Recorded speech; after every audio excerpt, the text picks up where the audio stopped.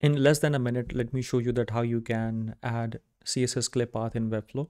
So this is how it works. If I just replace this image with a different one, so you can see that that image clips into a block, and that block have a very custom shape.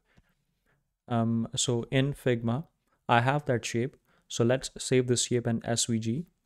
And once it's saved, go to plantcss.com, upload your SVG file there, right there. Let's upload this file and click convert. Once it's converted, copy this value, CSS clip values, and add this to an embed block that has been added to Webflow. So there is an embed block, and this is the clip paths values. And I am adding this value to this video underscore card class, and that class is the parent class of this image. So that's simple.